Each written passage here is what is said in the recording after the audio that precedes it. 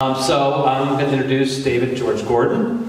He is the principal author of Heaven on the Half Shell, the story of an oyster in the Pacific Northwest, recently revised and updated by the University of Washington Press.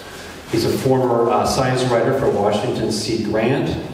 Gordon has written 22 books, I didn't know that, that's crazy, on topics ranging from slugs, snails, sharks, gray whales, and Sasquatch. David lives in Tacoma, and without further ado, I'm going to turn it over to David. Thanks. All right. Great. Thanks, David. Thank you. There. Can you all hear me? Great. All right. Well, thank you all for coming out tonight. You know, I was postponed 2 months because of that big snowstorm that hit here, and saw photographs of that, and I'm glad I wasn't trying to drive anywhere during that weather. But it's kind of amazing how nice it is today. So I would applaud all of you for coming into the library today on a beautiful night where I think innately I'd be on my hands and knees waiting in my backyard. So I'm glad you're out here instead. I'm going to rely heavily on slides for this. I hope you all have good enough seats where you can see it. And I should mention that this is being recorded for people who couldn't make it today. They'll be able to get it online through the library. I also want to say Humanities Washington and I have gone back. I've done a number of programs with them. I really like that program a lot. It's for any public space within Washington State. And I understand that they've actually done so well this year in terms of picking people like myself as guest speakers, that the amount of people who would like to have the speakers come out is like quadrupled what they usually have. And now they're actually getting really sort of persnickety about who they're going to bankroll to come out and talk. So I'm extremely grateful for them. I'm really grateful for being in demand. And I'm grateful for you all for having me come out. So let's get started with my program. Of course, this is the title of the book. I should mention that I wrote the original manuscript for this book 21 years ago. It actually was going to be released on the original 9/11. Of course, it got postponed quite a bit because no one wanted to read about oysters at that point. And even 6 months later, people were still more focused on terrorism or Islam or all sorts of issues, but not so much into oysters. So I always felt like this was an overlooked work of mine. And over time, things keep changing and changing. There's stuff that wasn't in the original book, that's like ocean acidification, that's become very important now. And 20 years is a long time, surprisingly, how much rewriting and revisiting topics in this book that I was privy to the second time around. This is the other book that is currently available. I've written 20-some books. This one is actually about Sasquatch, and if you actually maybe see or hear or smell a Sasquatch, how to document that so that science community would actually believe you.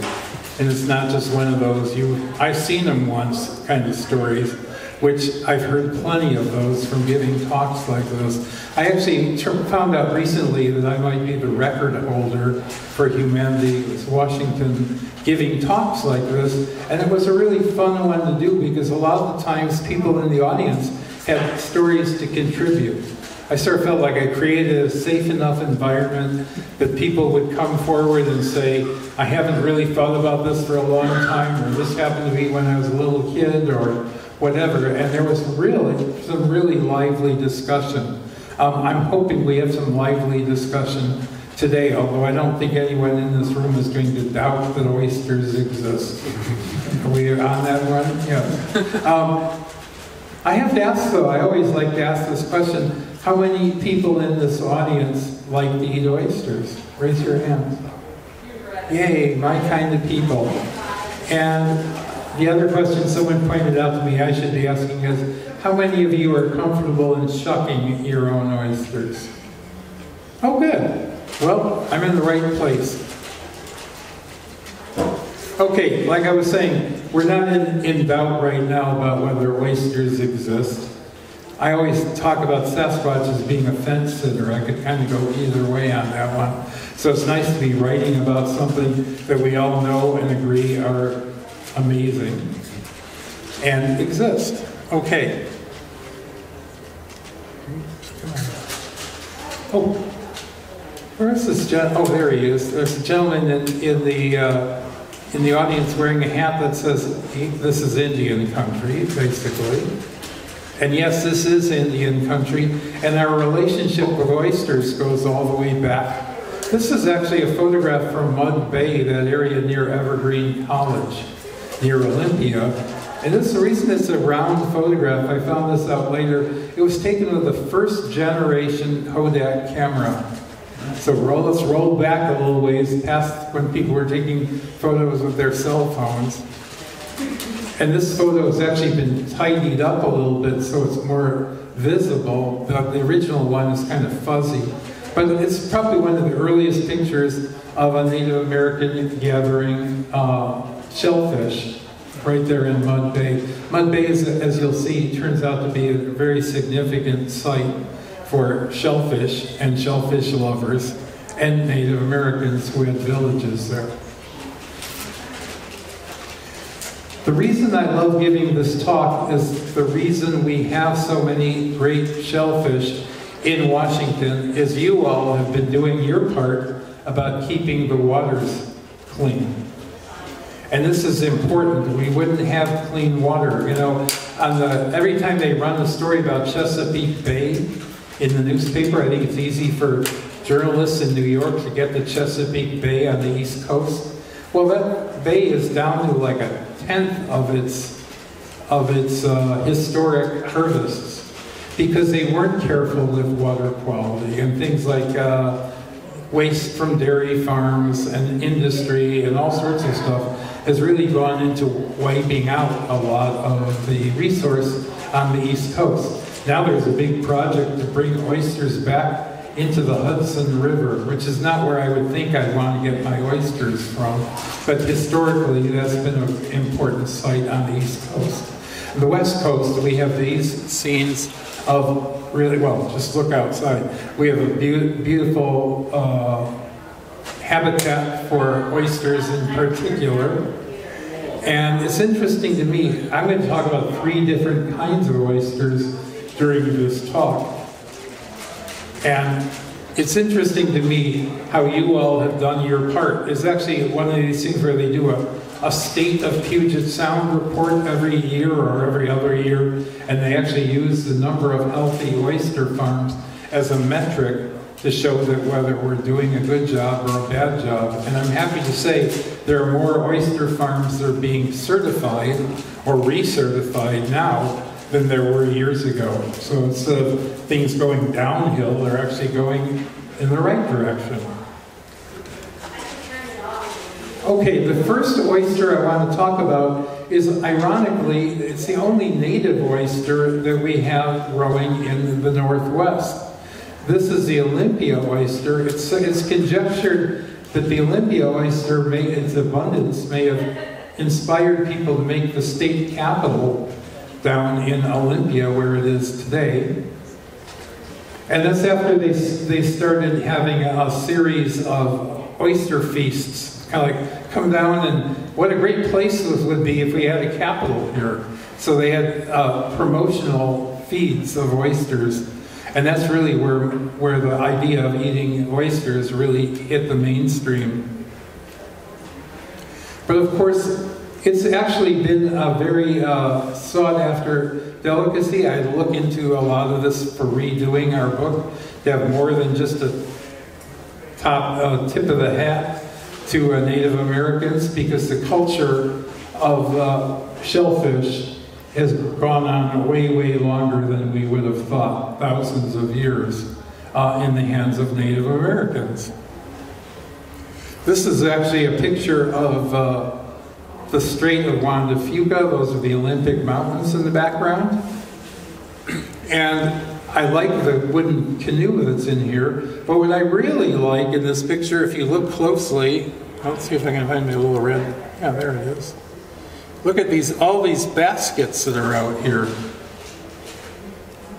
And I'm fascinated with the relationship between humans and animals. That's pretty much the theme that runs through all of my books.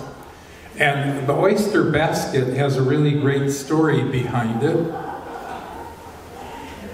This is one that's actually in the Duwamish Museum in West Seattle. And this basket is hundreds of years old. It's a museum piece. And if you look at it, you'll see that there's lots of gaps in the weaving of this basket. That's because when people would harvest shellfish, put them in the baskets, they'd then put the whole basket in seawater, and when the tides came in and out, it would actually clean the oysters, get all that sand and silt and stuff out of the oysters without someone having to do that one piece at a time. So this particular style of basket may be one of the oldest tools. There's a lot, I actually read an essay about this. Ursula Le Guin, maybe you know her name as a science fiction writer, but she has a really great essay that says, her father was an archaeologist, anthropologist, by the way. So her perspective on this was, male archaeologists think the oldest tools are things like blades or arrowheads or what have you. But in actuality, she says the oldest tool is probably the basket, because you need something to put stuff in there, including your kids. So I like the fact that this goes way back into early history, and because this is all natural, it's not plastic from China, it's amazing how long-lived the baskets themselves are. They're all natural. And in this next slide, you'll see these are people excavating that area around Mud Bay in Olympia, and they're finding at the site of what was a seasonal village, they're finding all of these baskets that are preserved in the mud. Apparently mud is a really great way to preserve things because it creates an anoxic condition. There's nothing that's going to deteriorate the baskets. So these are 800-year-old baskets that they're pulling out of the mud here. In fact, one of the people who got involved in this project there's a wonderful museum, Squaxin Island Museum. If you're looking for something to do on a weekday, go down there to the Olympia area and check out some of these artifacts and their story. But a lot of this is my friend Ed Carrier. One of the reasons I love writing books is I get to meet fascinating people that I wouldn't meet otherwise. And Ed is one of them. He's in his 80s. He's a Suquamish elder. And he's been weaving baskets since he was about 8 years old. His grandmother taught him to do that. So when they started pulling up these baskets, they brought Ed in to look at them. And he was like learning new styles of weaving from looking at these relics. He has baskets that are very authentic. And if you're thinking, wow, I got to get in touch with him and get one of those baskets, well, think again, because pretty much everything he does now is being bought up as quickly as possible by museums and put into collections. So they're very hard to obtain right now. Ed just got a National Endowment for the Arts Award. And his first time applying for one, this is, after 80 years of studying his craft, he's finally getting the recognition he really deserves. And yes, in that basket, just for size, are Olympia oysters. And Olympias are very small compared to what we see in the way of some of these other species. They're probably no bigger than this. They're delicious, and they're native. What's not to like? Native Americans now are doing a thing through archaeology and anthropology where they're redeveloping what used to be called clam gardens or shellfish gardens. And this is one up in British Columbia that's been rediscovered. You can see a little line of rocks that was actually put there by people to make the water quality stay, basically creating a dike to keep the water in the area where the oysters would want to be, protecting them from strong waves and all. And they're finding more and more of this. This is becoming more of a thing. In Hawaii, for example, they're discovering they had clam gardens too. So we sort of have a white perspective on, oh, well, gee, they went down and found what was on the beach and ate it. But in actuality, there's lots of evidence now. It wasn't available when I wrote the book 20 years ago about how they're improving the habitat for shellfish. And that's been something that's gone on for hundreds and hundreds of years. Nowadays, it's kind of becoming a thing. These are people carrying rocks, kind of like in a bucket brigade fashion, where they're passing one rock to the next person and down, because they're creating a new clam garden, and this is in the area not that far south of here on the mainland part of the state.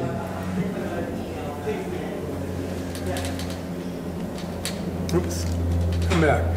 Okay, now we're going to jump ahead a little bit. This is like 1840s and the gold rush, which really inspired this whole interest in the San Francisco Bay Area. You know, this is a painting of San Francisco Bay before San Francisco was anything more than a small town. So we're not seeing high-rises. We don't have the Bank of America building here. But what we do see, look at all those ships out there at anchor. These are all people who have come here from the East Coast primarily, thinking they're going to get rich on the gold strikes at Sutter's Mill. So when that word reached the East Coast, ships started filling with prospectors, would-be prospectors, to come here. It's almost like the internet, where more people are making money off of serving the internet than actually through get-rich schemes on the internet. This was a thing where the people who provided the prospectors with tools and the things that they need for camping out in the gold fields, who supplied them, they were the ones who made the money. But regardless of whether they struck it rich or not, what they really discovered was this source of abundant source of oysters. That there were zillions of these native Olympia oysters to be had. In fact, the title of my book, Heaven on the Half Shell, comes from Mark Twain. This is a young Mark Twain in this picture. He was working as a cub reporter, a journalist, in San Francisco during the gold rush. And of course, being a writer, I can certainly relate to this. He was hungry all the time. And he found this one particular hotel that was famous for its happy hours of oysters. So he wrote back then, this area is heaven on the half shell. And that expression has stuck so long. I'm actually really happy that we were able to use that line for our book. The oysters themselves, I mentioned they're small, so it's a little hard to really judge the scale here. But oysters these Olympia oysters tend to grow in clumps on big oysters with little oysters on them, and that's kind of the way things work. To harvest the oysters from San Francisco Bay,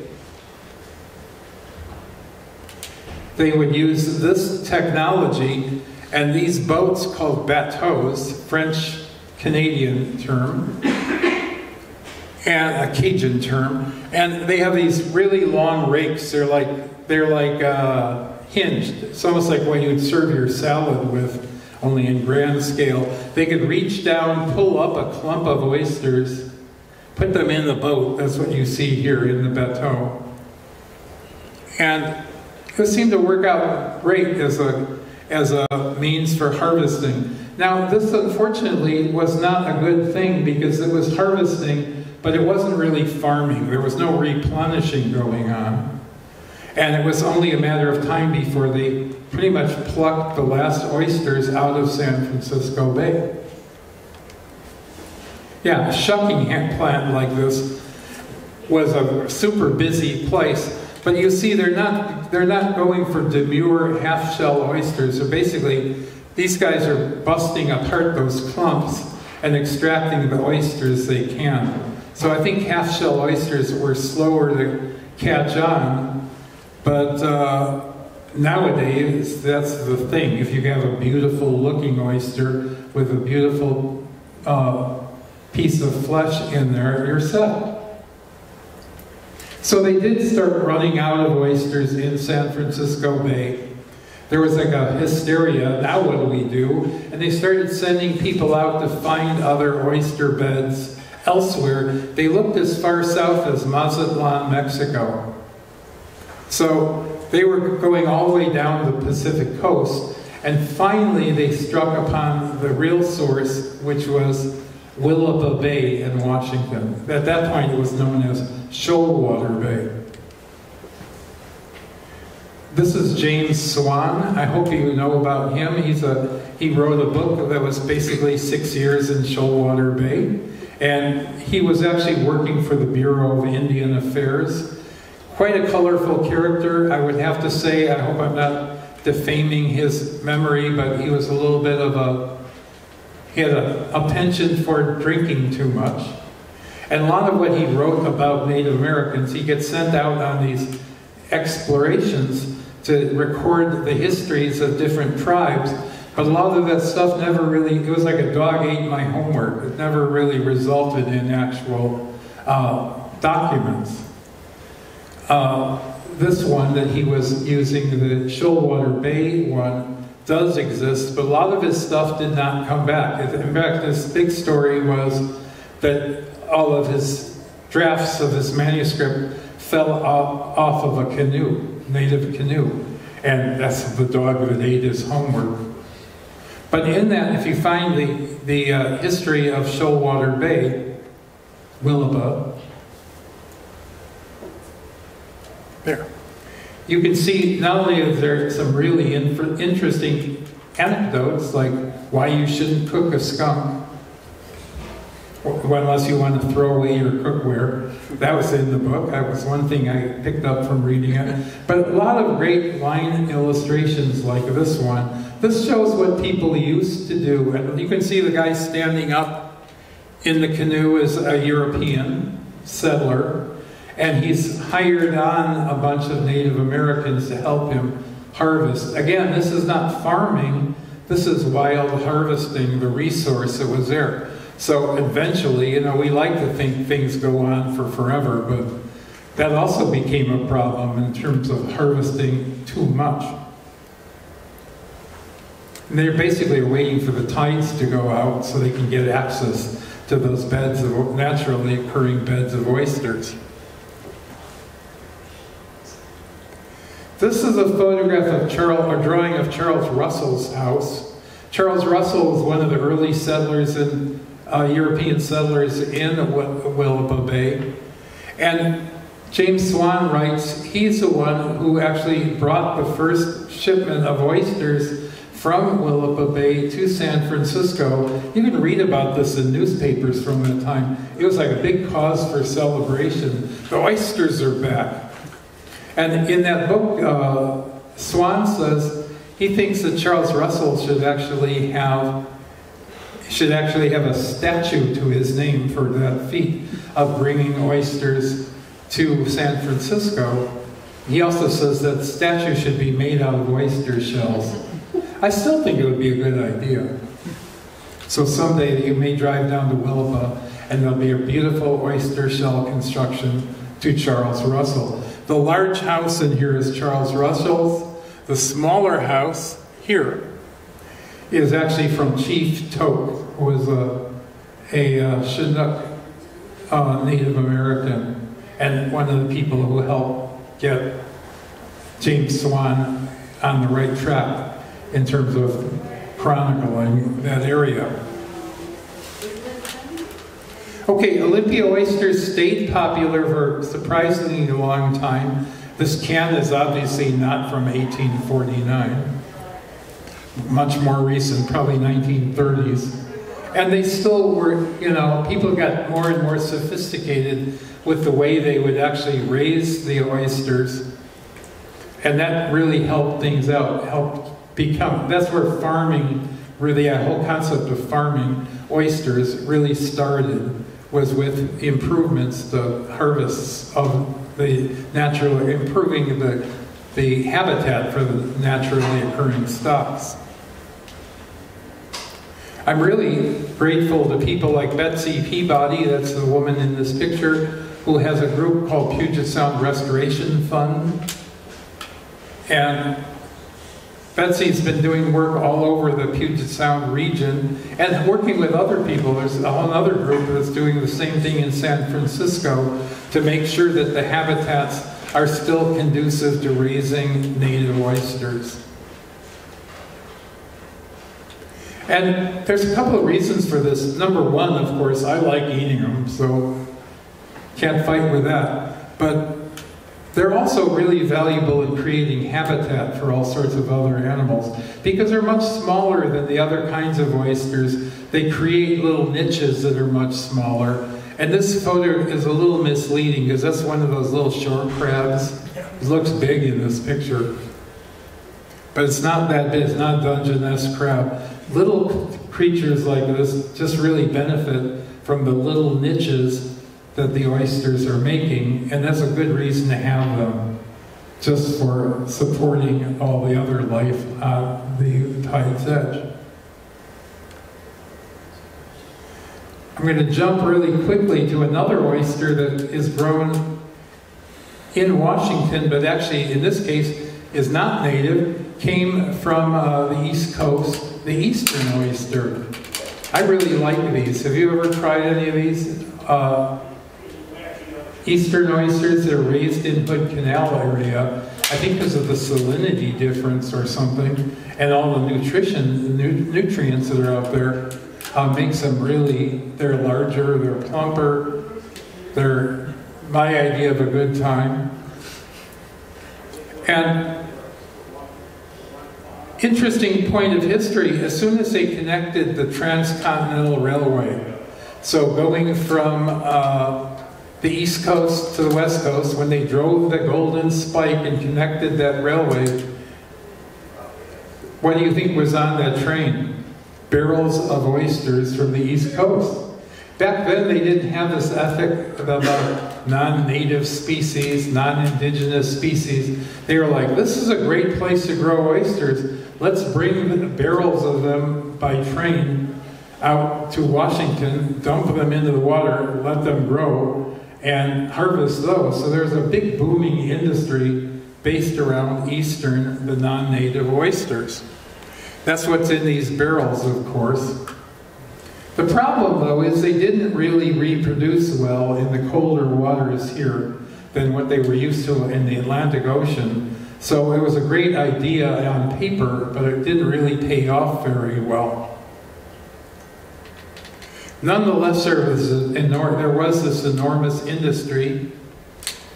This is an old can label, and you can just tell from the drawing of the oyster, this is an eastern oyster. It's not a Pacific or a Olympia oyster.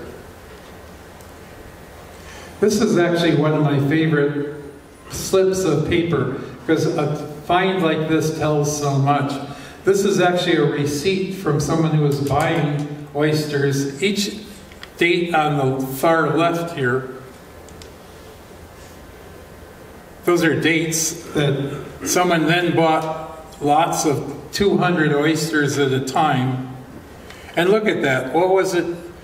Basically, they bought, well, I'm just trying to tally up here, a couple of thousand oysters for a whopping $30. Those were the days. You can see at the very bottom of this list, there's even an item, 2 oyster knives. So those were the days when you could get items like that for cheap. But it didn't last, like I said. It was a great idea on paper, but not in reality. What we do have now in Olympia Bay and places like that where these eastern oysters were introduced, this is actually an eastern or Atlantic oyster drill. These are little shellfish. They're gastropods, they're actually snails. And they actually have a drill on them, as the name implies, an oyster drill that allows them to drill holes through the shell of an oyster, stab it with a little hypodermic needle that's part of their tongue, and then inject it with poison that dissolves the meat of the oyster so that the drill can then suck up that kind of like an oyster flavored milkshake and get its nutrients. So this thing is in abundance in most areas where they were importing those oysters. They brought in those drills. There are native drills, but these are a non-native drill as well. So serious oyster farmers have different techniques for how to get rid of different kinds of these nuisance drills. The other thing that came in with the eastern oysters was Spartina. This is a non-native cordgrass that grows on beaches. And it's actually, I went to a museum, an aquarium on the East Coast, and they had an exhibit showing how marvelous this stuff was. Because it's part of the habitat. But out here, there are no natural enemies of Spartina, nothing that would eat it or keep its numbers down. And you wind up with these giant marshes, which are basically holding all this mud in and changing the habitat from a sandy beach to a muddy beach. Well, it took them a long time. Certainly at the time I wrote the original book, they didn't know what to do to get rid of this stuff. It was taking over Olympia Bay.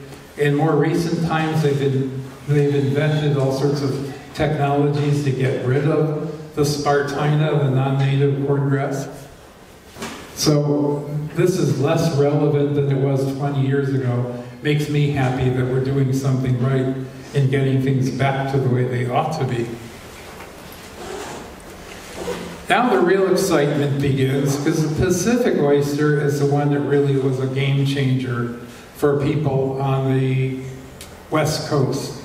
I wonder how many of you, I know there are some people here in the audience who raise oysters themselves. How many of you have Pacific oysters in your beds? Yeah, that's pretty much the go-to oyster. I know these photographs are not the best. This is not really a how-to guide. But one thing you'll notice is they have very raggedy edges. And that's probably an easy way to distinguish when you find a shell on a beach, whether it's what species of oyster it is. This is a receipt from 1905. We like to think that people were bringing oysters successfully from Japan in the 1920s. That's really where things started taking off. But in actuality, people were trying to bring in oysters from Japan in the early 1900s, 1905 in this case, without success. They weren't really taking off. And someone figured out along the way what they really needed to do. Instead of bringing adult oysters on the deck of a ship where they have to keep them wet, hosing down with seawater and all that, it was very stressful for the oysters themselves. What they could do is bring little oysters growing on little pieces of shell. We would call this oyster seed. And who taught us this? Well, Japanese people had been harvesting oysters in Japan for centuries as well. It was a kind of a livelihood that was much venerated. And most of the people who started working in the oyster biz when Japanese oysters started to be cultivated on the West Coast were Japanese. They're actually, in this case, holding these strings of shells, because it turns out the oysters really like attaching to the shells of adult oysters. In fact, the scientific name for the Pacific oyster phila means oyster loving, or excuse me, shell loving. This cribbed this picture from another textbook, but you can see that things all, come back. Things all start down here with the adult oysters, who release gametes, eggs and sperm, into the water column, and they just kind of, this is called broadcast spawning. I love that term.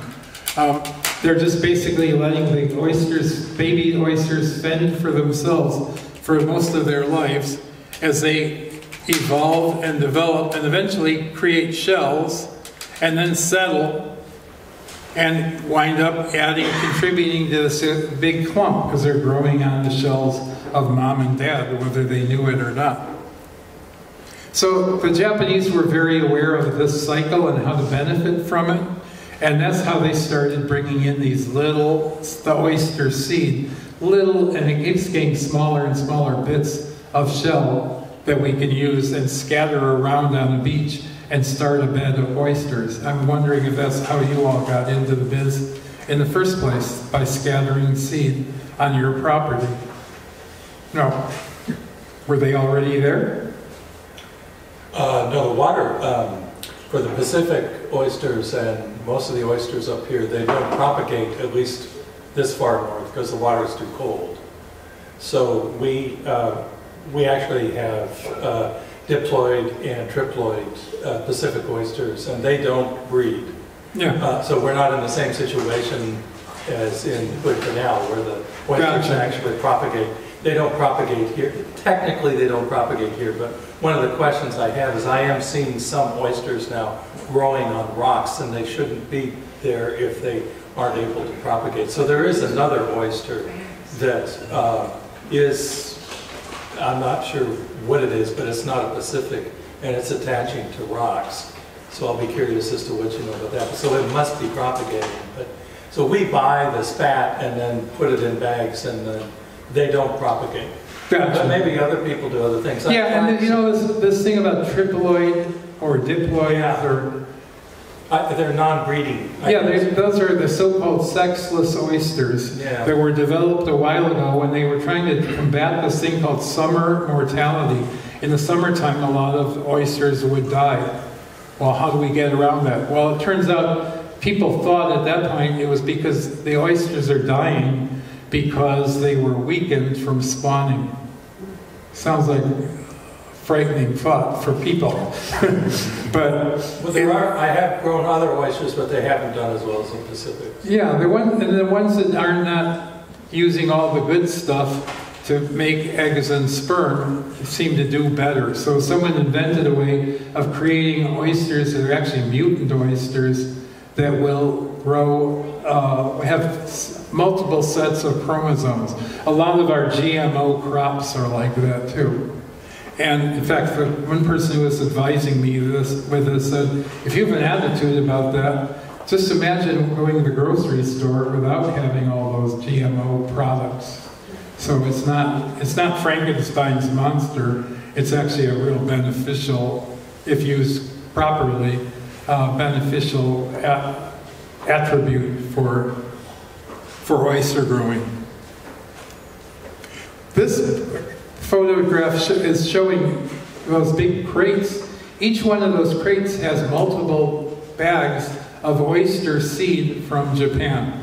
So a lot of times growers, the bigger growers in Puget Sound area, would actually pool their money so that they could bring an enormous shipment from Japan and get started this way. Well, it seemed like a great way to go right up until the advent of World War II. Now, we weren't having any trade at all with Japan. In fact, where they dropped the A-bomb in Hiroshima was originally a great oyster area. You wouldn't want oysters from Hiroshima after they polluted it with the nuclear peril. So this was the way to go for a really long time. Eventually they got to the point where there were so many oysters already in Washington and on the West Coast, going all the way down to Northern California, that they didn't need to import oyster seed at all during the war years, World War II. They were actually reproducing on their own. This is probably my favorite photograph in this entire show. This dapper gentleman is Masahide Yamashita, a Japanese person who moved to America, became a jeweler in Seattle, and also started helping people import seed from Japan. That's really where he was making his money, as a broker for oyster seed. This little guy sitting on his lap is Jerry Yamashita, and Jerry was around when I worked on the first book 20 years ago.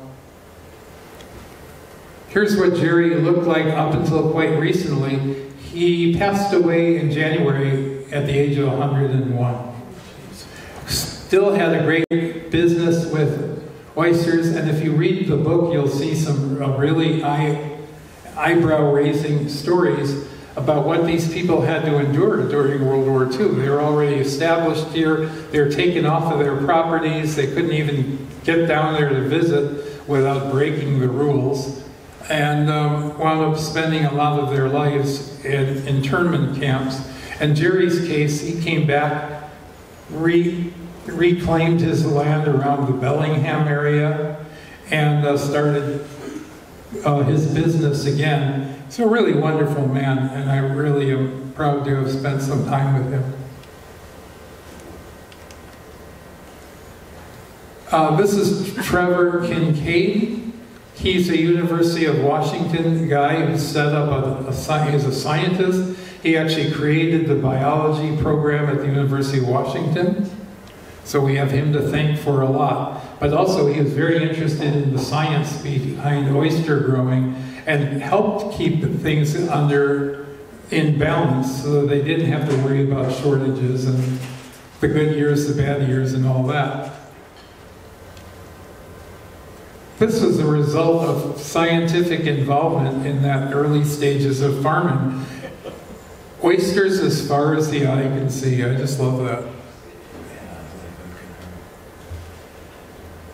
And you know, the nature of the cruise changed a lot. It wasn't so much eventually relying on Japanese help. There actually, and I talk about this in the book as well, there was a series of people who were used, starting with Native Americans, moving on to Chinese, moving on to Japanese, South American, Central American, basically anyone who was willing to do piece work for little money, do backbreaking work. And so there was this long history of that. I love this picture because I always think, this guy, why that's me, the boss. And everyone else is working hard. Who's the muddiest in this picture? But not this guy, that's for sure. But you can see the fruits of their labor. Those are enormous barges. As soon as the tides come back in and they float out, they get moved into other areas. But look at the quantity of what a harvest would be like with a work crew like that. Things have changed over the years, in more recent years. This is a photograph of, again, in Hood Canal, Hama oysters. They're working at night because the tides are right at this point. But you'll see it's not about growing oysters, scattering them around on the bottom anymore. They're actually in plastic bags. And this is a really good way to go. It keeps the oysters safe. They're not on the bottom where they're having to contend with sea stars or drills or any of the predators. And in fact, they actually turn out to be a really good thing for, let's see if I can get this on my next slide. Oh, no, I'm sorry.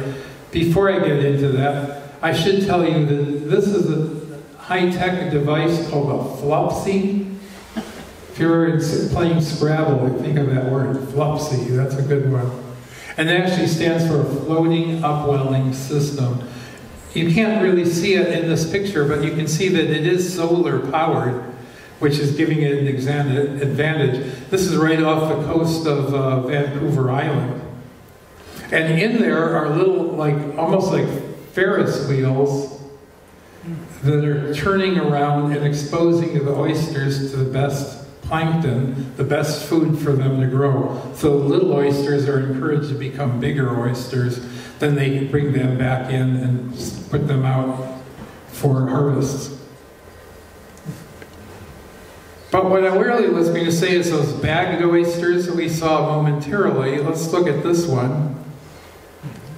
These are tidally flipped bags. Instead of having someone go out and turn each bag every day, which is kind of like the way they create champagne, very labor intensive, to just have someone come out and flip the bags, that's a good way of making sure that they're actually tumbled.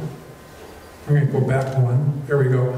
Flipped or tumbled oysters. Those are Pacific oysters. They're raised in those bags. And because of, in this case, the tides that do the work, they have floats on each one of these bags.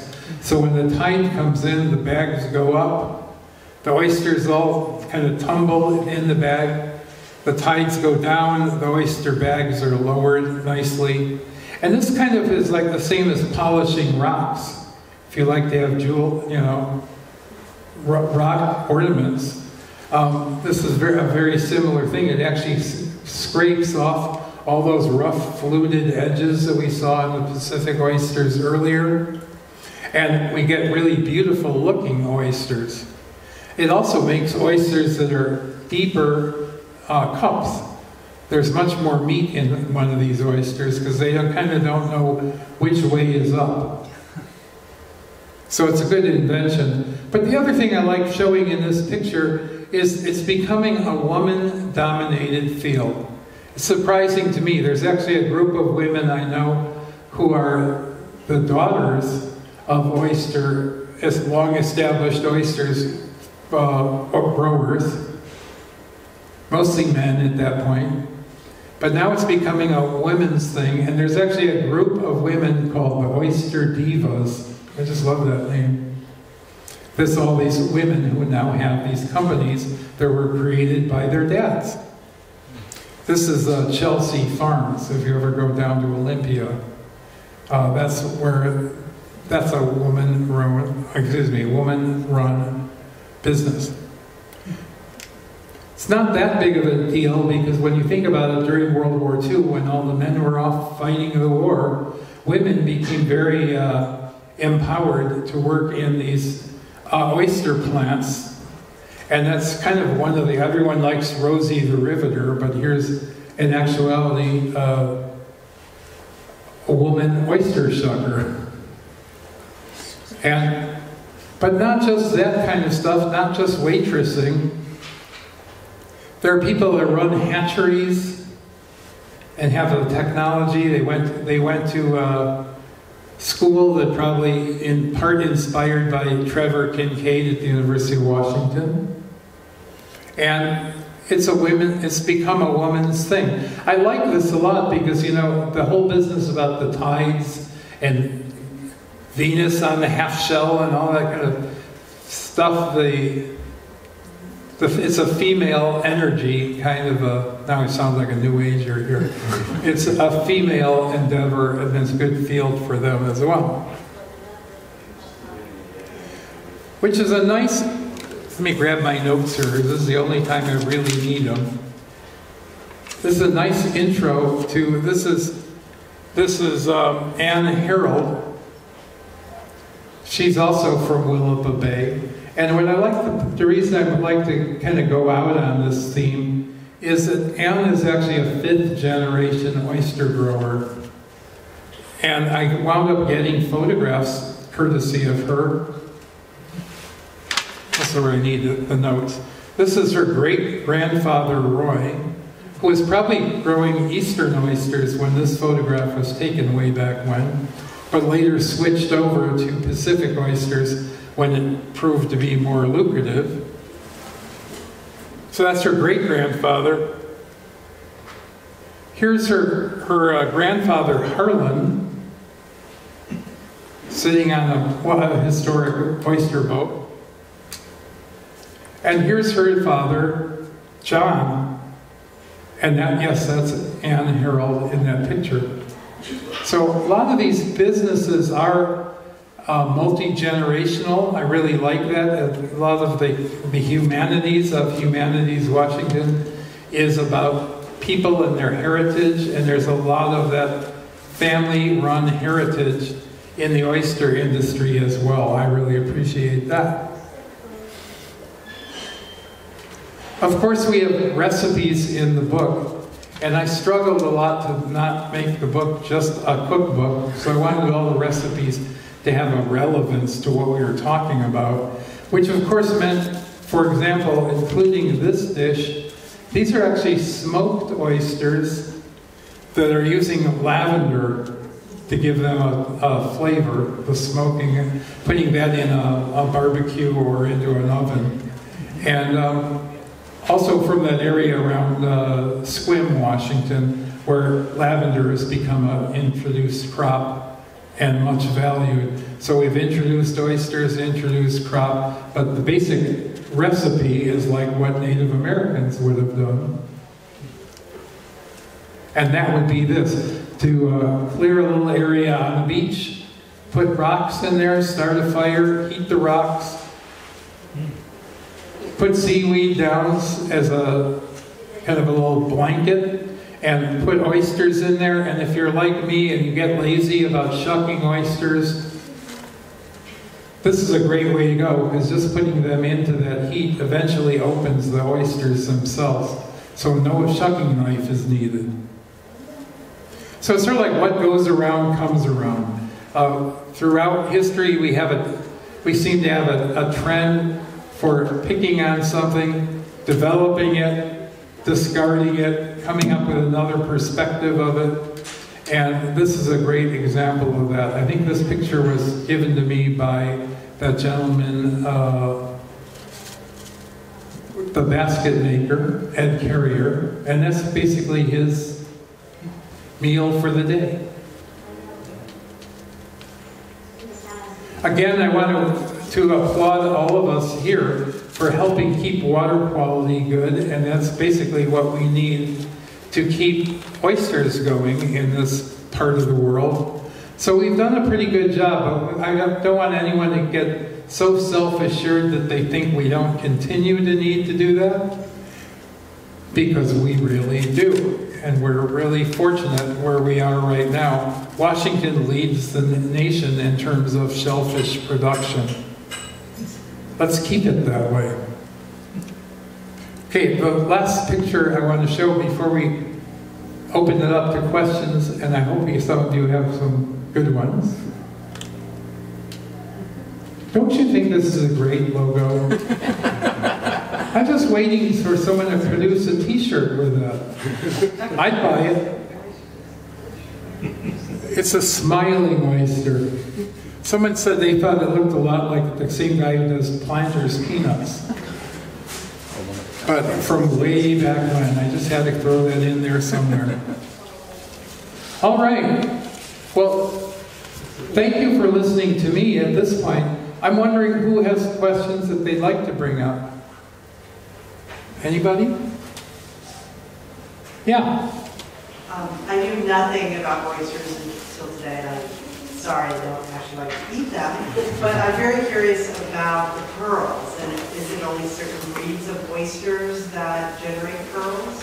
You know about whether just oysters produce pearls is actually most of the bivalves have the capacity to do that. You know, you probably know this story, but oysters, when they have an irritant, a grain of sand or something that's in their soft flesh inside their shell, they don't have hands to reach in and grab it and throw it out. So what they do is they actually secrete another layer. It's a pearlescent, shiny layer of calcium that basically turns that irritant into something lustrous and smooth and desirable if you're a jeweler. It's a good invention. And to answer your question, all of these bivalves have the capacity to do that, even buoy-duck clams. Even tridecnas, those ones you see in 1950s movies that catch pearl divers and drown them or whatever, can produce pearls in that same reason, to avoid irritants. But unfortunately, a lot of those pearls are not very lustrous or attractive. In fact, some of them are just like little basic balls of chalk. They look like someone had thrown a piece of chalk into the oyster.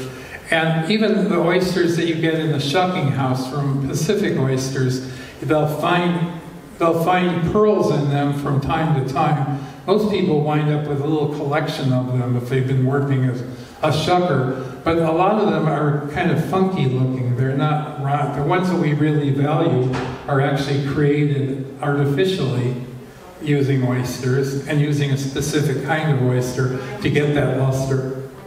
So everyone can do it, but whether we want their pearls or not, that's entirely our perspective. All right. Anyone else? Yes? Do you have any suggestions on shucking larger oysters? Because if you go back, normally you would do it at the hinge, but I found that the shell breaks when you do that. And if you have any, if you happen to know.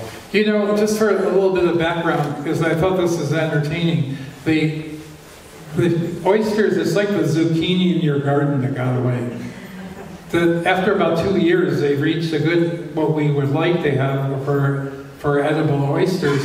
But if you forget that they're there, they continue 5 years later, and now they're what they call, I like this term, tennis shoe oysters, because they look like the size of a tennis shoe. And I don't really have much of a suggestion there, other than trying to bake them, so you don't have to do that fight of getting in with the hinge, and it's almost impossible, from my experience, to get them opening without cracking them. So that's the way to go for me. But also, they aren't that tasty. The larger doesn't always equate to better tasting, and the optimum size, like I said, is probably about 2 years of growth. Oh, sorry, I can't give you a better answer to that.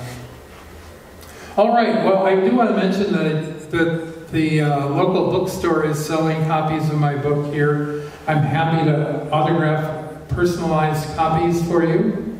And I think they also brought in some of the Sasquatch books, so you can read about how to document what you see.